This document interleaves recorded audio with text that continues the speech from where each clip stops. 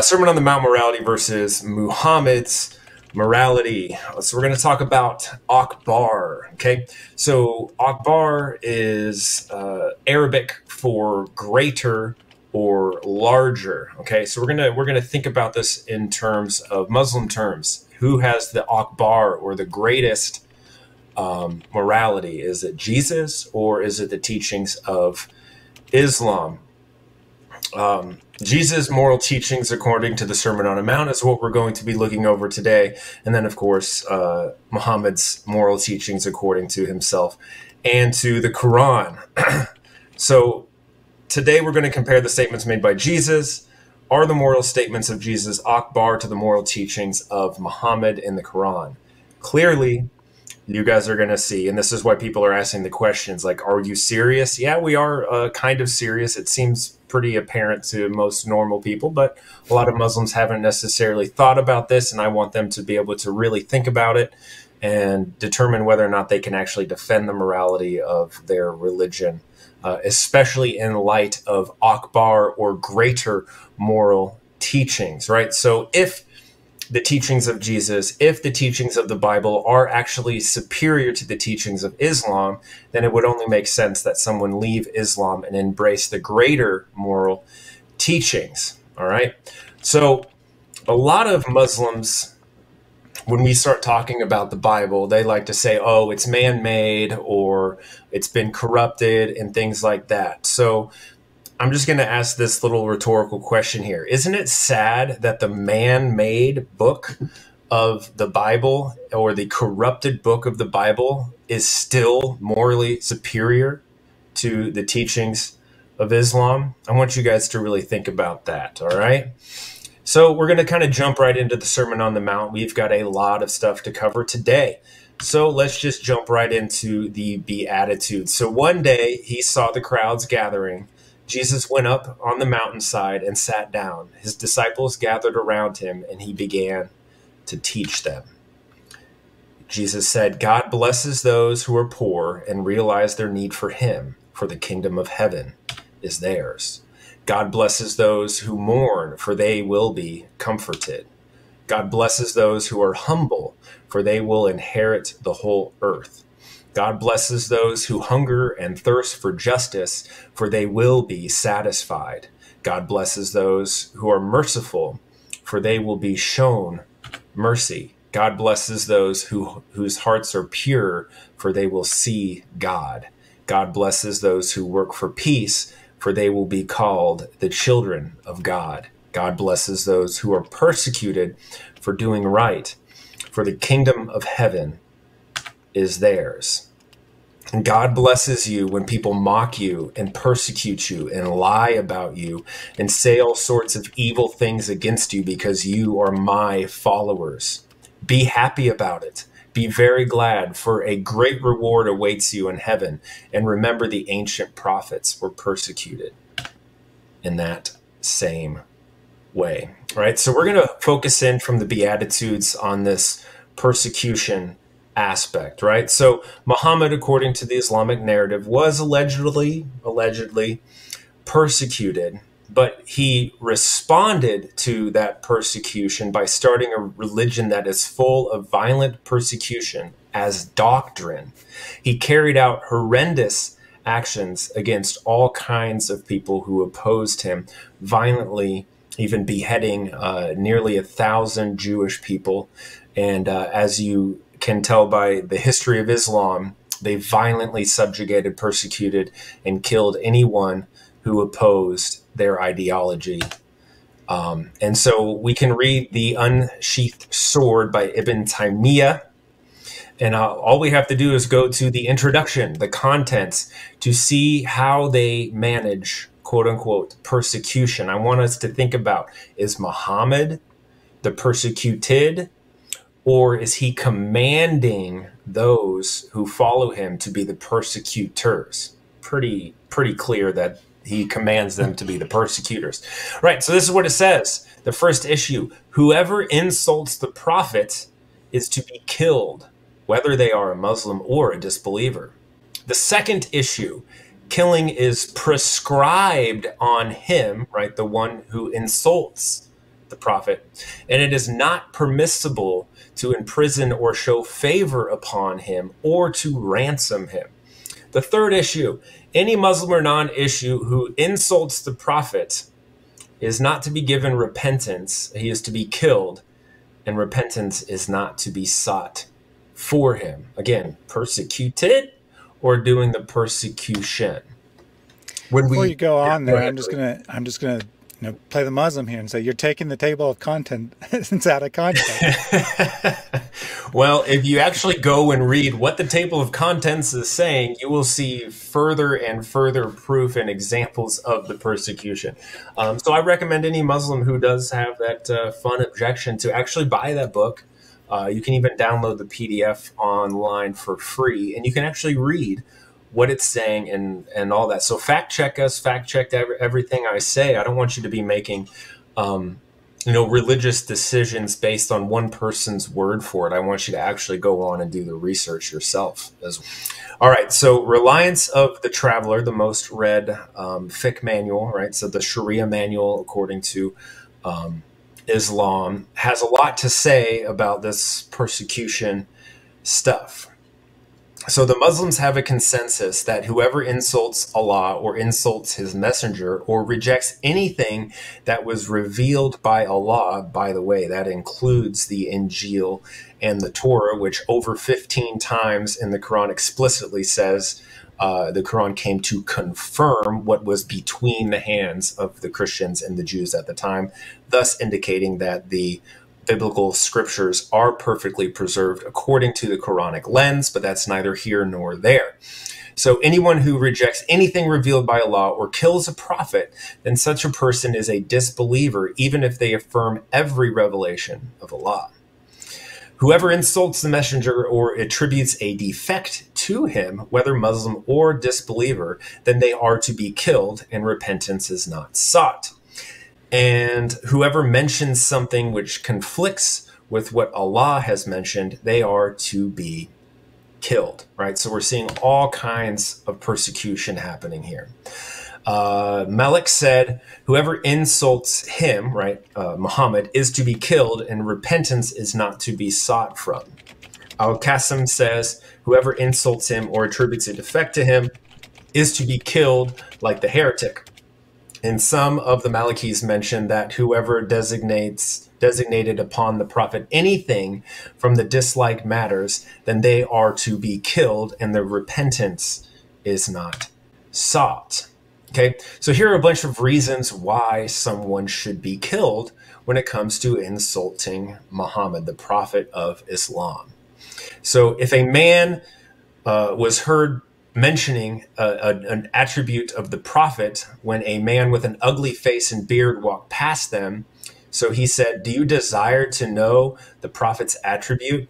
It is the same as this man who walked past. That person should be killed. If they say, hey, look, our prophet looked like this ugly person or this attribute of this ugly person, that person should, just for merely mentioning something that might be disliked, should be killed. A man who said the prophet was black should be killed. Okay, think about the racist connotations that come along with that.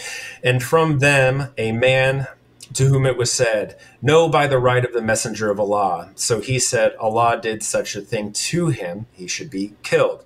And from them, that a tax collector said, pay and complain to the prophet. If you complain about paying your taxes, you should be killed. This is according to the Reliance of the Traveler, the fiqh manual. Okay, so the Quran prescribes violence against all unbelievers, regardless of their actions. Allah tells his followers to violently persecute people for merely having different ideologies and expressing those differences in ideology. So we're going to look into these violent prescriptions, right? Not bless those who are persecuted. No. Be the persecutor, which apparently is causing blessing to those you're persecuting. So let's read through the Quran. Quran 3:151. We shall cast terror into the hearts of those who disbelieve. Quran 2:191. And kill them, non-Muslims, wherever you find them. Kill them. Such is the recompense of the disbelievers. Surah 9:5, then kill the disbelievers wherever you find them, capture them, besiege them, and lie in wait for each of them in every ambush. Fight against Christians and Jews until they pay the tribute, readily being brought low.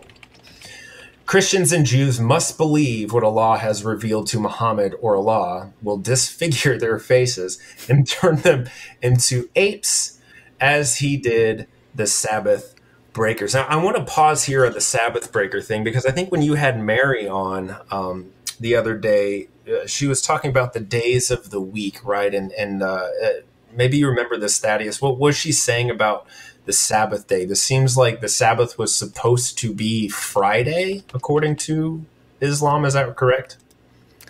Yes. Apparently it was originally Friday, and then the Jews and Christians both got mad at each other, so they both changed their day.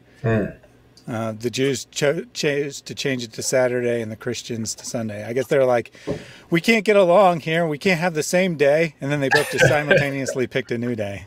All right. Makes sense if you don't think about it. But anyway, this is, again, violently persecuting the Jews, the Christians, any non-believer. Quran 9:30, and the Jews say Ezra is the son of Allah, which no Jew in the history of the world has ever said that. And the Christians say the Messiah is the son of Allah. These are the words of their mouths. They imitate the sayings of those who disbelieved before. May Allah destroy them. How? They are turned away. Okay, so let's take a break here and reflect back on what we had read through with the Beatitudes, and then what we read through with some of the Islamic sources. Okay, so Jesus promises those who are humble that they will inherit the earth. Allah has 99 names, none of which are resembling humility. So if we think about this, according to Jesus' own standards, Allah, because of his lack of humility, will not inherit the earth, which I kind of agree with. Muslims at the same time are told that they are superior to all those who are not Muslims, and that they should humiliate and humble all those who are not Muslims, as you can read about in Surah 9:29. Jesus says that if the followers of him are persecuted, that is because they are blessed. He promises them that if they truly follow him, that they will endure persecution. Okay, I want to really focus on if you want to reach paradise, you must follow Jesus. You must follow him. Right? No prophet prior to Jesus ever demanded that the people follow them personally. Okay? If a prophet comes along and says, follow me, as opposed to saying, follow God, that prophet is not really a true prophet. They're speaking blasphemously. Right? So unless Muslims and Christians or whoever are willing to say that Jesus is not a true prophet and was pronouncing blasphemy, right, which they won't say, then the only conclusion that one can come to is that Jesus in this particular passage is actually claiming divinity, because he's saying, follow me if you want to get to heaven. Now, the other thing that I want to take a look at is Muhammad explicitly says over and over again that he is not God. But throughout the Islamic scriptures, we see over and over again him commanding people to follow him. Follow me, Muhammad says. Follow me, follow me, follow me. Now, since Muhammad is not divine, is not God, what Muhammad is saying, right, as no other non-divine prophet ever said, no other prophet said, follow me. They all said, follow God. But Muhammad here is actually being blasphemous by saying, no, you should follow me. Moving back into the Sermon on the Mount, we're going to talk about the salt of the earth. Jesus says, you are the salt of the earth, but what good is salt if it has lost its flavor? Can you make it salty again? It will be thrown out and trampled underfoot as worthless. You are the light of the world, like a city on a hilltop that cannot be hidden. No one lights a lamp and puts it under a basket. Instead, a lamp is placed on a stand where it gives light to everyone in the house. In the same way, let your good deeds shine out for all to see, so that everyone will praise your heavenly Father. Okay. So Jesus here is asking people and telling people to do good works, that they are the light of the world. And in no way, shape, or form is he telling them to violently persecute and bring darkness onto people who don't believe in them. And it's in fact the opposite thing of which Jesus is telling them to do. He's saying to be good so that people will be drawn to the light, not blot them out by the sword. Now, fulfilling the law, we're going to get into this a little bit because this is a pretty common Muslim objection, right? But let's go ahead and read what Jesus says. He says, "Do not misunderstand why I have come. I did not come to abolish the law of Moses or the writings of the prophets. No, I came to accomplish their purpose. I tell you the truth, until heaven and earth disappear, not even the smallest detail of God's law will disappear until its purpose is achieved. So if you ignore the least commandment and teach others to do the same, you will be called the least in the kingdom of heaven. But anyone who obeys God's laws and teaches them will be called the greatest in the kingdom of heaven. But I warn you, unless your righteousness is better than the righteousness of the teachers of religious law and the Pharisees, you will never enter the kingdom of heaven." Thaddeus, I'm going to ask you a couple of questions here, buddy. Are you ready? Sure thing. Okay, so first I want us to define a word. So Jesus said that he did not come to abolish the law of Moses, right? Now, Muslims oftentimes misunderstand what this word abolish means. Can you define to us what you think the word abolish means? Get rid of.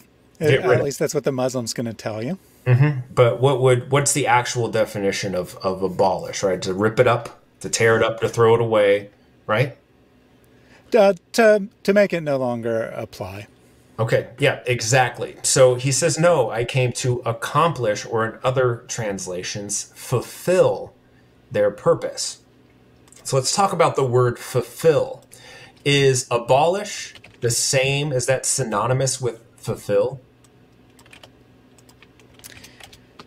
They're close, but no. Right. No, exactly. Right. So if, let's say that you and I have a contract, let's say I'm a contractor, I've come to rework your bathroom, right? We have a contract, you're going to pay me X amount of money, and I'm going to fulfill the contract by doing what you asked me to do.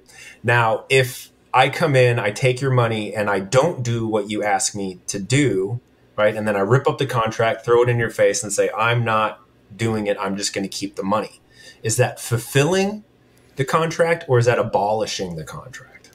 It's definitely not fulfilling. I'm not sure I'd use the word abolish, but Yeah, it's definitely not fulfilling the contract. It's failing to fulfill the contract. failing. Yeah, I probably should use a different analogy here. Let's say that we have a contract, and then I decide I'm not going to do the work. That would be abolishing it, right? There you go. There we go. Yeah, as opposed to cheating you and taking the money. Yeah, you just say, never mind, I'm backing out of that contract. Exactly, right. So that would be considered abolishing. That's say doing away with it, throwing it away.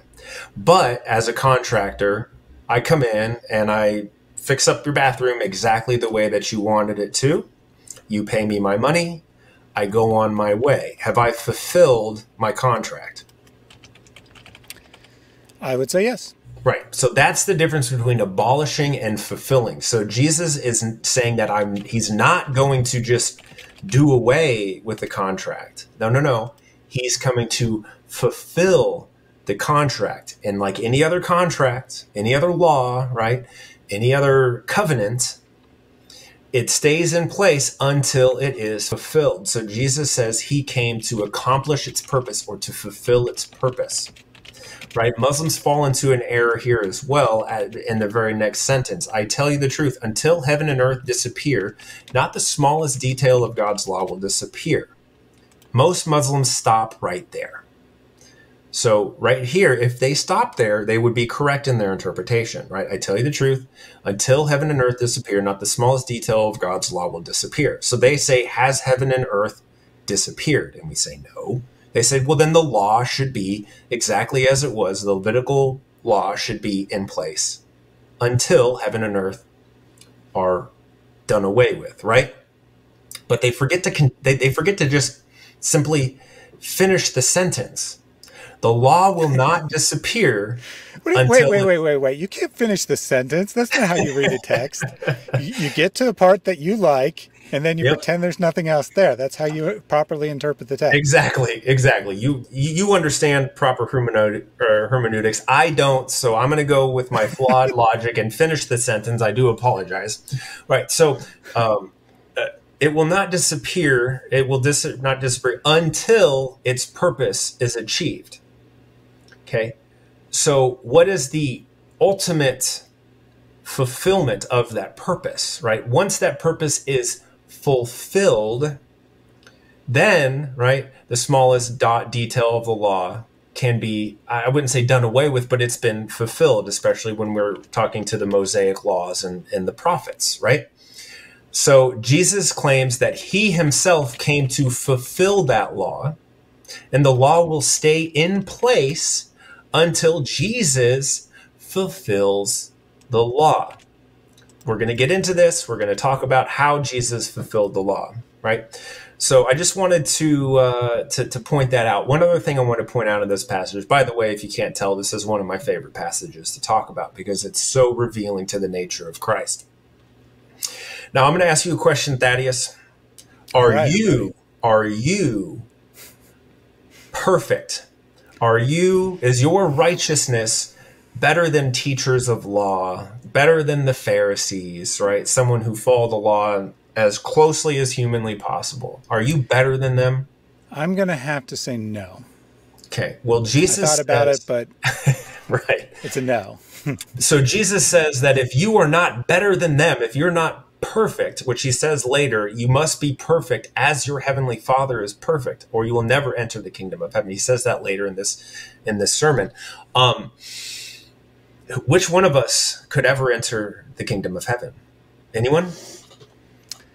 Yeah, and no one. No one can. Muslims will go to this passage. Mm-hmm. They'll read that, the one dot or iota of the law not passing on, and they'll jump to the end and say, you have to be righteous to get into heaven. That's what the text is saying. And it's like, well, sort of. You're half right. That is what it's saying, but it's not telling you that means you got to earn your salvation. It's telling you that it's impossible because you can't be perfect. Exactly. And that's the point I'm trying to make here. If anybody's honest with themselves and humble enough with themselves, none of us have lived a perfect and sinless life, right? If we did, then we might be able to knock on heaven's door when we died and demand to be let in because of our own righteousness, right? But what Jesus is trying to point out, especially here in Matthew chapter 5, is that none of us are good enough. None of us are good enough, not only in deeds, but also in heart and in intention and what it is that we desire to do, because we're guilty not only in our actions, but in our desire to take action, whether or not we actually end up taking that action. So when we're reading through this passage, we should be thinking about how desperate we are, how much we need to have the grace of a Savior, the mercy of God in order to make us righteous before God, right? Absolutely. Before you go on real quick here, Swati's been trying to distract about talking about how many different Qurans there are, whether there's 1 or 30. I asked him multiple times if we show you different Qurans will you leave Islam. He doesn't want to answer that question, so I'm going to say it's time to get back on subject, Swati. And you weren't here at the very start, but I'm going to bring this challenge back up here. This is my challenge to Muslims from LMCI. This is our challenge to you, Swati. Prove you are morally worse than Muhammad. If Muhammad's your guide, then you must be morally worse than him, right? We think that you're better than Muhammad, but if you can prove that you're morally worse than Muhammad, then at least that'll be a start. So forget about your nonsense about all the different versions of the Quran, all saying the same thing, even though they have different words with different meanings, and get on subject. Tell us one way that you're morally worse than Muhammad. Yeah. And I can almost guarantee you when we talk about the different Qurans, he'll be over here talking about the morality of Jesus. He'll just be, it's just always never staying on topic. And that's the goal. That's the goal when they're unfortunately been led astray by false ideologies. They tend to have the logic and morality of people who are demonized. And one of the things that demons do is they seek to distract, to destroy, and to lie. So hopefully he can recognize that within himself, repent of his ways, and turn to a ideology that focuses on actually being good and actually being moral. So we talked about fulfilling the law, right? Jesus came to fulfill the law. When did this fulfillment happen? Well, in John 19:30, let's just read. So when Jesus had received the sour wine, he said, in relation to the fulfillment of the law, "It is finished." And bowing his head, he gave up his spirit. Okay. Now, Jesus also says the night before, right, the Last Supper, he said to them, he says, "This is my blood of the new covenant, which is shed for many." So Jesus is saying his blood is of the new covenant, indicating that there was an old covenant, and now that old covenant will be fulfilled, it will be finished, and that he is now entering into the new era of the new covenant. Okay? Now, Jesus isn't just saying this in a vacuum. There are a couple other ones in this, but I didn't want to get too long-winded here, right? So when we read Jeremiah 31:31, we can see that God is promising a new covenant. This is what it says. "The day is coming, says the Lord, or when I will make a new covenant with the people of Israel and Judah. This covenant will not be like the ones I made with their ancestors when I took them by the hand and brought them out of the land of Egypt. They broke that covenant, though I love them. As a husband," which we're going to talk about this, "husband loves his wife, says the Lord. But this is the new covenant I will make with the people of Israel after those days, says the Lord. I will put my instructions deep within them, and I will write them on their hearts." It sounds like a Holy Spirit thing, doesn't it? "I will be their God, and they will be my people. And they will not need to teach their neighbors, nor will they need to teach their relatives, saying, 'You should know the Lord.' For everyone from the least to the greatest will know me already, says the Lord. And I will forgive their wickedness, and I will never again remember their sins." Now, according to Christianity, who forgives the wickedness of men? Jesus. Who forgives the sins? Jesus. But we read here, Lord in all capitals, L-O-R-D. This is talking about Yahweh. This is another claim for Christ's divinity. Right. So moving on, back to the Sermon on the Mount. Hopefully that point was made clear to everyone. Jesus says, "You have heard that our ancestors were told, 'You must not murder. If you commit murder, you are subject to judgment.'" Right? "But I say," who? I. Who's making these proclamations of a new law? Jesus. "But who can make a new law? Only God. But I," Jesus says, "say, if you are even angry with someone, you are subject to judgment. If you call someone an idiot, you are in danger of being brought before the court. And if you curse someone, you are in danger of the fires of hell." Baddies, remember that one time? Remember that one time a poor little orphan girl got cursed by Muhammad? You know that story? Not vaguely familiar, but maybe you can recall, jog my memory. I should have brought it up here, but anyway, so Muhammad, this poor little orphan girl, runs to some lady, tells him, "Oh, the prophet cursed me and basically said, I hope you don't live a long life. I hope you die soon." And so the lady's like, "Muhammad, what is wrong with you, dude?" And he's like, "Oh, well, me and Allah have a deal that if I curse someone by making a mistake and cursing them, that actually that curse will turn into a blessing." right? So look this up, Muslims. I'm not making it up. So anyway, and if you curse someone, you're in dangers of the fires of hell, like Muhammad. So if you are presenting a sacrifice at the altar in the temple and you suddenly remember that someone has something against you, leave your sacrifice at the altar.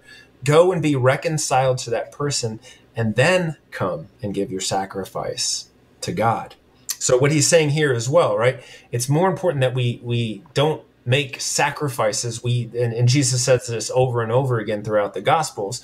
He desires mercy, not sacrifice, right? He desires that we do the right thing and not to have to sacrifice. Jesus said, "You shall not murder." So when you are on the way to court with your adversaries, settle your differences quickly. Otherwise, your accuser may hand you over to the judge, who will hand you over to the officer, and you'll be thrown into prison. If that happens, you surely won't be free again until you have paid the last penny. This one's going to be fun for the Muslims. Do not commit adultery. You have heard the commandment that says you must not commit adultery. But I say anyone who even looks at a woman with lust has already committed adultery with her in his heart.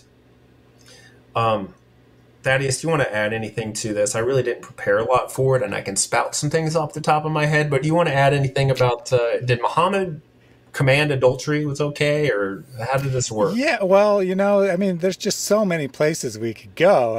I'm not sure which one would be best, but I'm thinking about when his men were away from their wives, and they're like, well, what should we do? We don't want to devalue all these women that we've captured as slaves. We want to sell them for their maximum value. And he's like, hey, don't worry. Rape them all you like, because they're not going to get pregnant unless Allah wills it. So you don't have to worry about anything. You don't even that have was to the real concern. Yep. Yeah, they were concerned about devaluing these valuable women that they wanted to sell into slavery by making them pregnant. And Muhammad, in his scientific and moral wisdom, tells them that don't worry, your sperm is not going to impregnate them unless that's what Allah wills. Oh, it all makes sense if you don't think about it. Okay, so what's the definition of adultery, Thaddeus? That would be any sex outside of marriage. Okay, but more specifically, so you're talking fornication and adultery, right?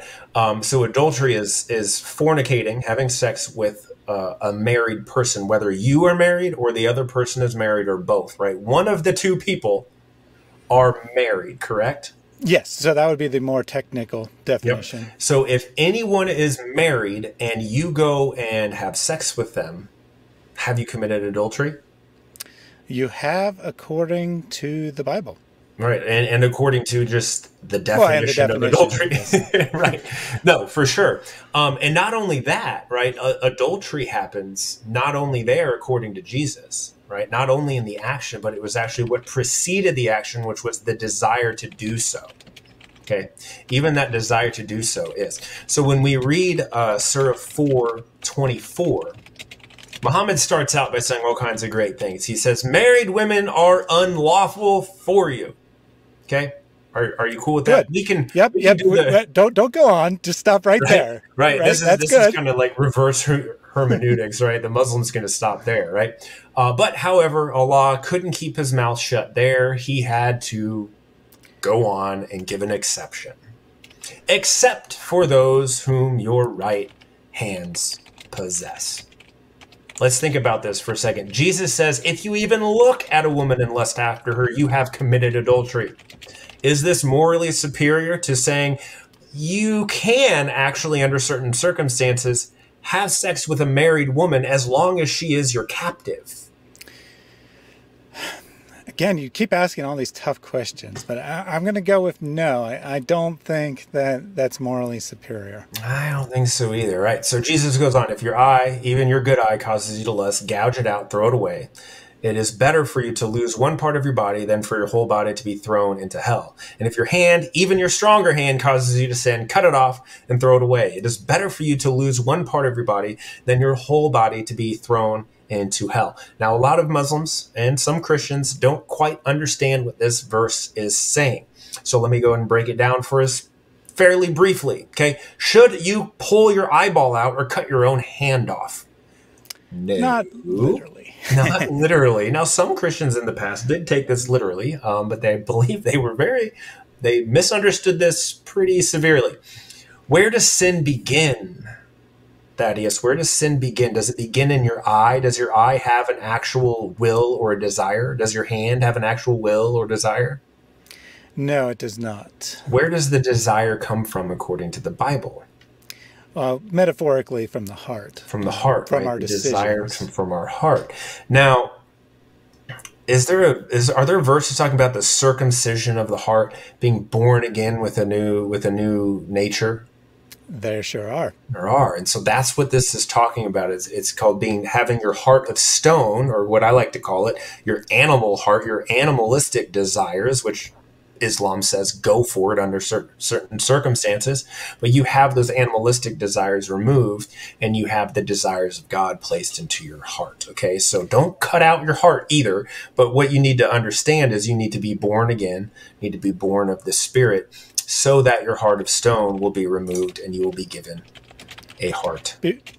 You have heard, Jesus says, the law that says a man can divorce his wife by merely giving her a written notice of divorce. But I say, again, right? What authority can Jesus say this? I say. He didn't say God says, because, well, fun fact of the day, Jesus is God. But I say that a man who divorces his wife, unless she has been unfaithful, causes her to commit adultery.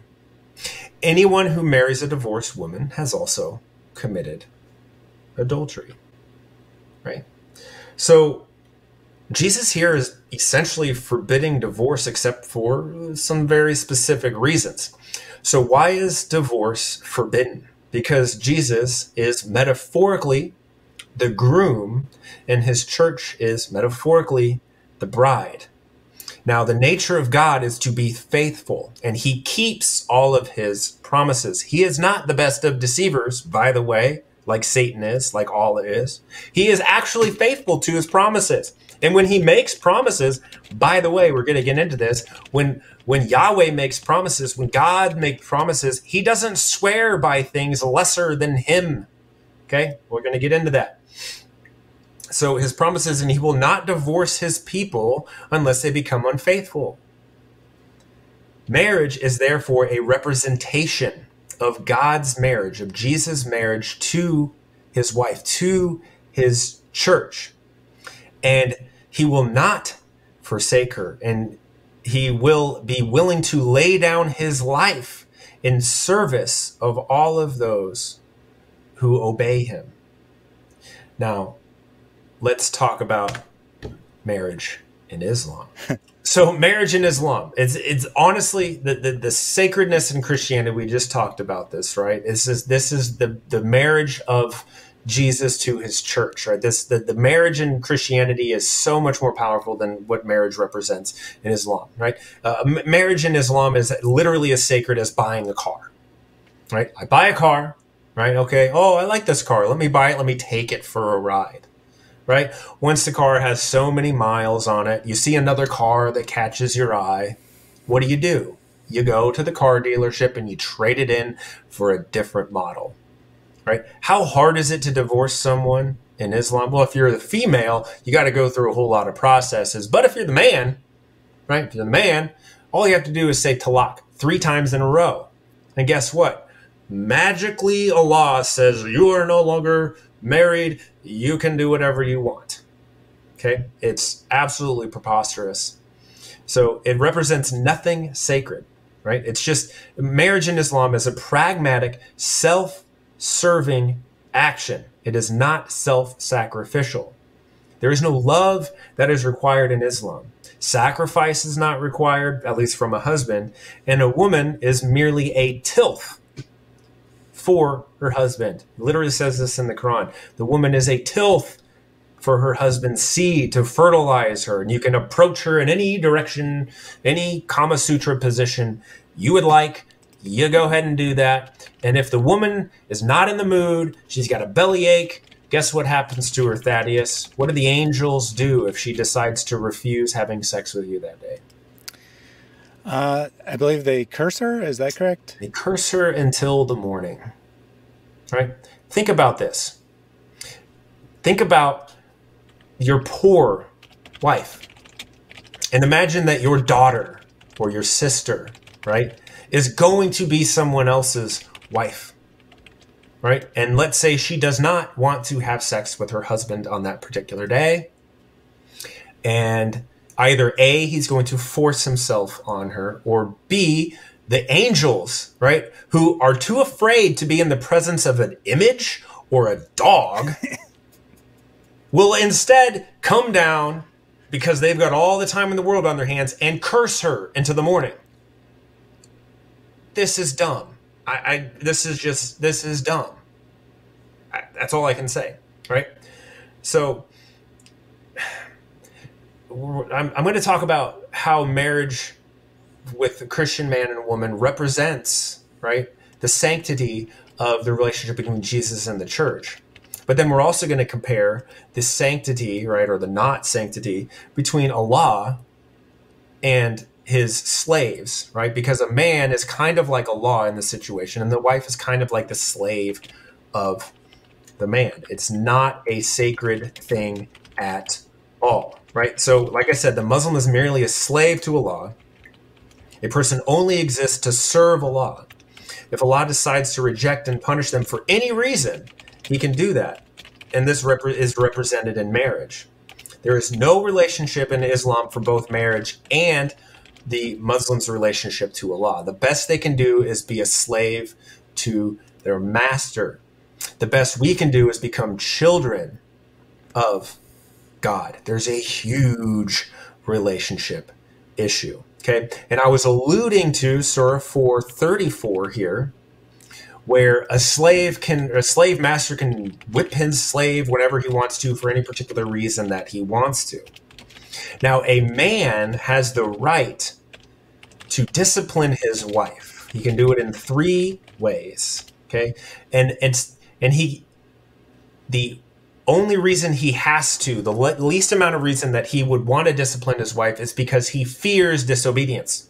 Not because there's proof of disobedience, not because there's some degree of evidence of disobedience. It's merely a paranoid man having fear. He may have went to bed, had a dream, my wife cheated on me, woke up and said, I'm afraid that you will do this, so I will beat you. Okay, Surah 4:34 says that you must yell at them, you must banish them from your bedroom, and then you must strike them. Okay?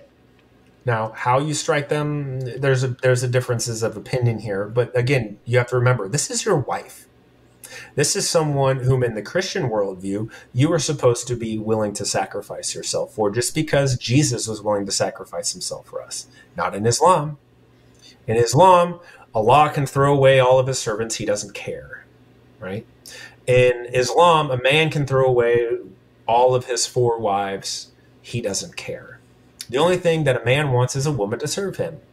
The only thing that Allah wants is not a relationship.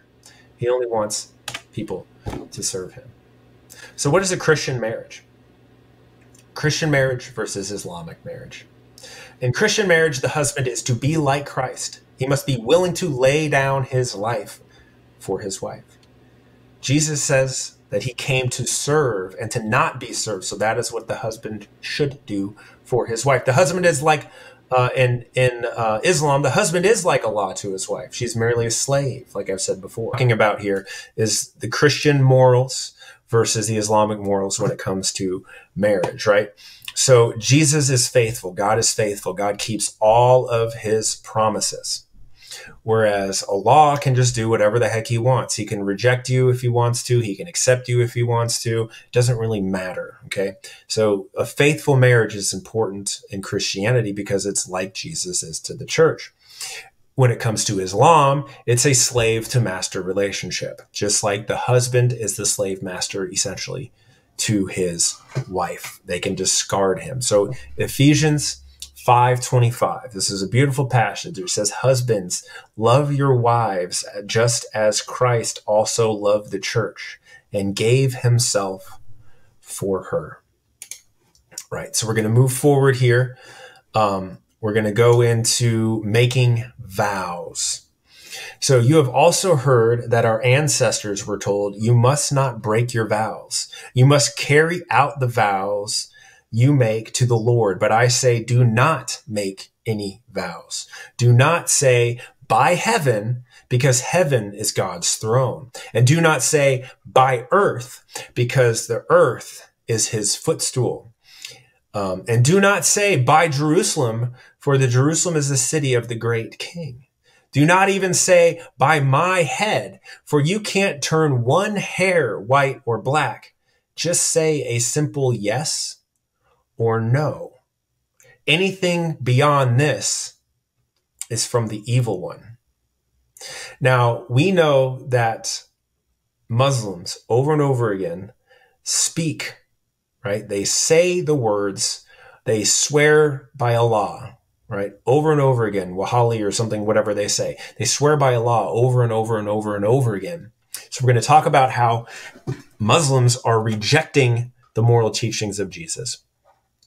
And then we're also going to show a little bit of hypocrisy, and I'm going to demonstrate to you that Allah, according to Muhammad, is a pagan. Okay. So I don't know if you guys remember way back in the day. I think it was a Boys to Men, "I swear by the moon and the stars," and this guy I'm not going to sing. Okay. But Allah swears by all kinds of things.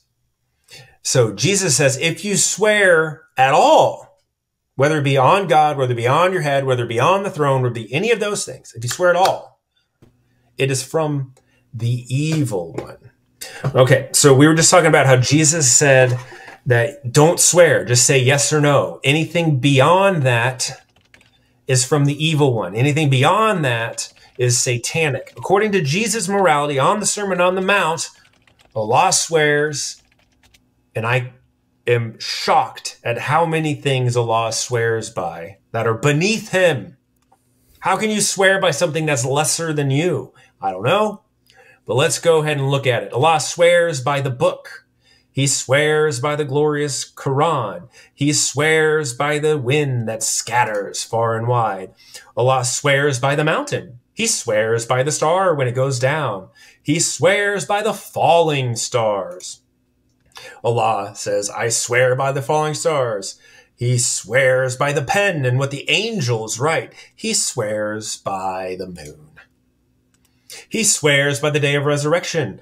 Allah swears by the emissary winds sent one after another for men's benefit. Allah swears by the angels who violently pull out the souls of the wicked.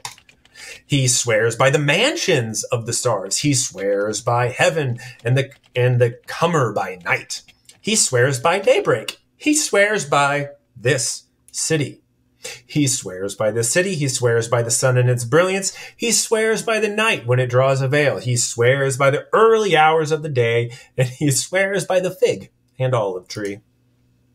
He swears by the runners breathing pantily, and he swears by time. Allah swears upon every created thing that you can think of. Isn't that interesting? Jesus says, don't swear, otherwise you are from the evil one. And yet here we are reading how many times the evil one is swearing. Because, by the way, Allah is Satan. I hate to break it to you. And this is what's hilarious. Muhammad declares Allah as committing shirk. We just read how many different times Allah swears. Let's see what Muhammad has to say about swearing. The Prophet said, do not swear by your fathers or by your mothers or by rivals to Allah, and swear by Allah only. And swear by Allah only when you are speaking the truth. Apparently it's okay to lie. So Muhammad says that you should only swear by Allah, and yet Allah swears by everyone but himself. Interesting. What else does, and by the way, all these hadith are sahih in case anybody is going to try to object. Allah says, he who swears by Amina, which is a word for faithfulness, is not one of our numbers. Interesting. This is my favorite. Muhammad said, okay. Ibn Umar heard a man swearing. No, I swear by the Kaaba. Ibn Umar said to him, I heard the apostle of Allah say, he who swears by anyone but Allah is a... What's that say down there? What's that say down there? Polytheist. Polytheist? Wait.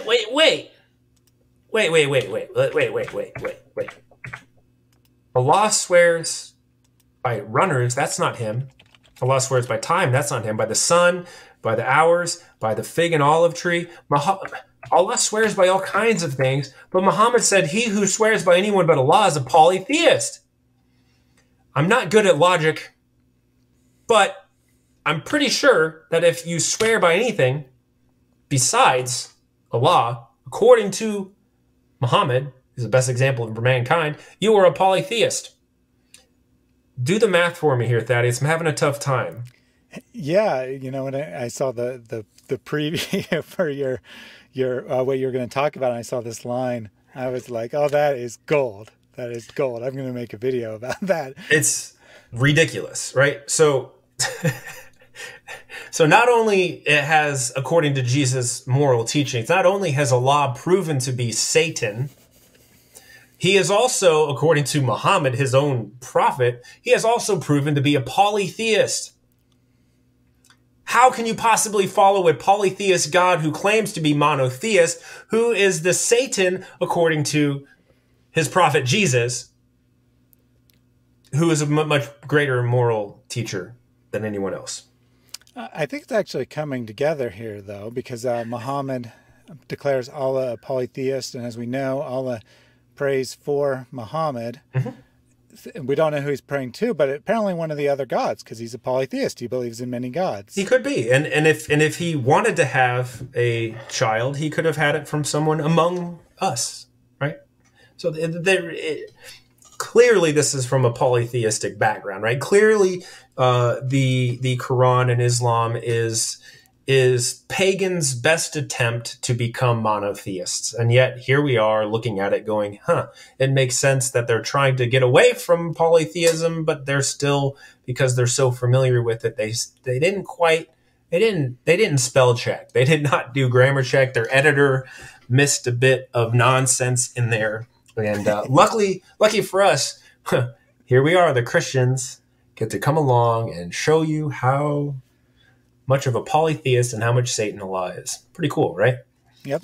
And as we know, the Quran is not at all corrupted. It's perfectly clear. So when the Quran says that Allah swears by the cities, for example, which is very interesting because those are man-made. He's swearing by man-made things, not just creation. That that's what it actually means. That's what Allah actually wrote down in his eternal word that he made before he even created the earth. So, I mean, I don't know what to say other than Allah is confirming what we already knew. Yeah. It's clear as mud. Like I said, it's about as clear as the mud that the sun sets into. So, pretty easy to understand. Turn the other cheek. Back to the Sermon on the Mount.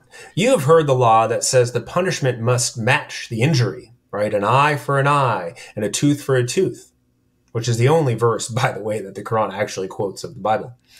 But I say, do not resist an evil person. If someone slaps you on the right cheek, offer the other cheek also.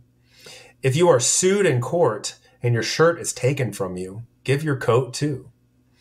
If a soldier demands that you carry his gear for a mile, carry it 2 miles. Give to those who ask and don't turn away from those who want to borrow. Muslims tend to hate this passage, don't they? Yeah. I'm going the wrong direction. They're like, why would I want to follow Christianity? That just makes you into a weakling. A weakling, right? So Muslims do think this is weak, and that's because they merely think like humans, and they don't have the thoughts of God in mind. One of my favorite passages to go to, speaking of the thoughts of God and speaking of the thoughts of humans, is to point out once again that Islam is satanic according to Jesus. So if you may recall, Peter said, "You are the Christ, the Messiah, the Son of the living God." And Jesus says, "Blessed are you, Simon Bar-Jonah, for flesh and blood has not revealed this to you." Right? And then Jesus goes on to explain how he must suffer many things by the chiefs, the elders, and the priests, and be killed, and on the third day raised again. Right? So Jesus here is saying that Surah 4:157 in the Quran, which says he wasn't killed nor crucified, he is saying, no, I will be killed and crucified. So as a prophet of Allah, the Muslims should believe him. Jesus prophesied that he was going to be killed and on the third day resurrected. But they don't believe him. Because why?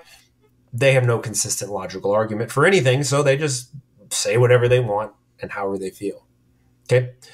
So Peter says, "Far be it from you, Lord. This will not happen to you. I will not allow this to happen to you."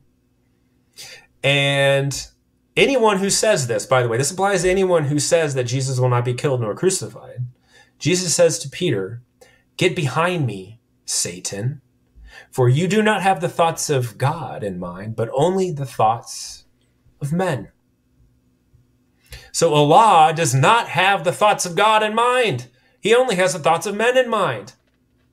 Muslims do not have the thoughts of God in mind. They only have the thoughts of men in mind. That's probably why they think that heaven's just going to be one gigantic orgy with a flowing stream of wine.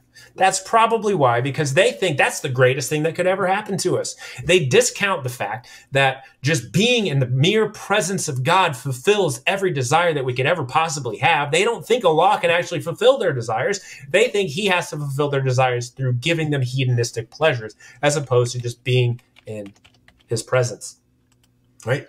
So philosophically, we do believe in heaven and hell.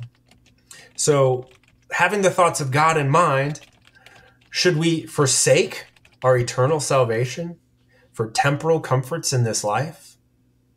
No. What sins are permissible for temporal comforts if they condemn our souls to eternal hellfire? Truly, who is stronger and who is weaker? Right? This is why they think we're weak. Who is stronger, who is weaker? Someone who restrains their animalistic urges and practices righteousness, like the Christians are supposed to do? Or a person who yields to their animalistic nature and thereby practices unrighteousness? Just a question for you guys to think about. Love your enemies. You have heard the law says, love your neighbor and hate your enemy. But I say, again, I say, because Jesus is God, love your enemies. What? Pray for those who persecute you. What? In that way, you will be acting as true children of your Father in heaven. For he gives his sunlight to both the evil and the good, and he sends his rain on the just and the unjust alike. If you only love those who love you, what reward is there for that? Even corrupt tax collectors do that much. If you are kind only to your friends, how are you different from anyone else? Even pagans do that. But you are to be perfect, even as your Father in heaven is perfect. I did a word search in the Quran on Quranics.com for the word love in the Quran. The word love is in there 100 times. Guess how many times it says Allah loves someone before they loved him?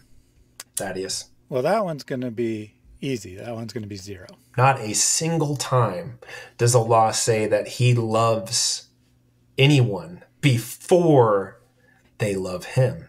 Now, let me reread this again. If you are kind only to your friends, how are you different from anyone else? Even the pagans do that.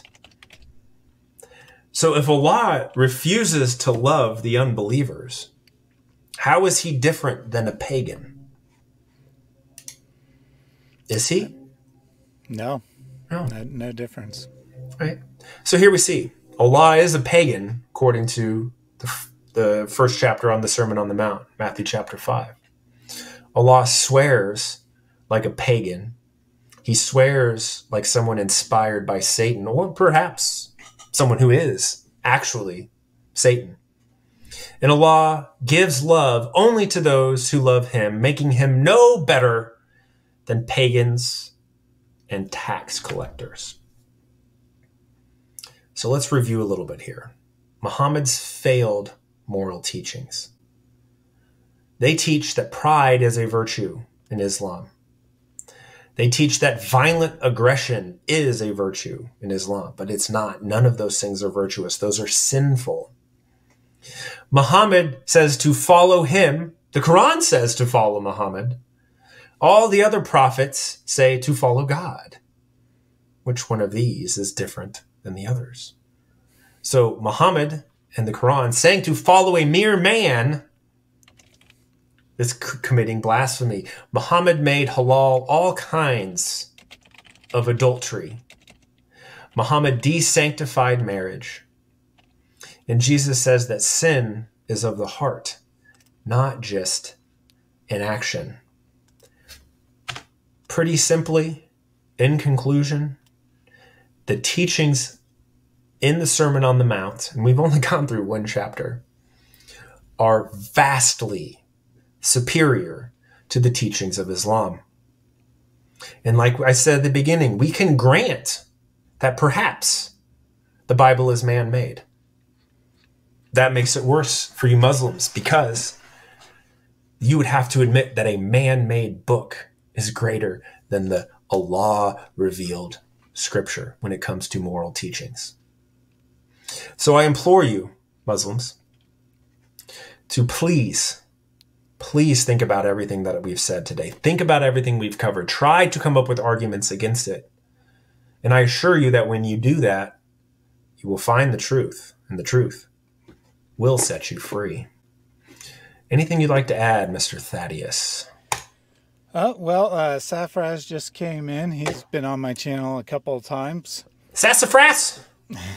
He's unaware of the topic because he comes in and says, Allah is the most merciful. Allah will forgive all sins, which is not correct. Okay, cool. Then I'll just sin and not have to worry about it.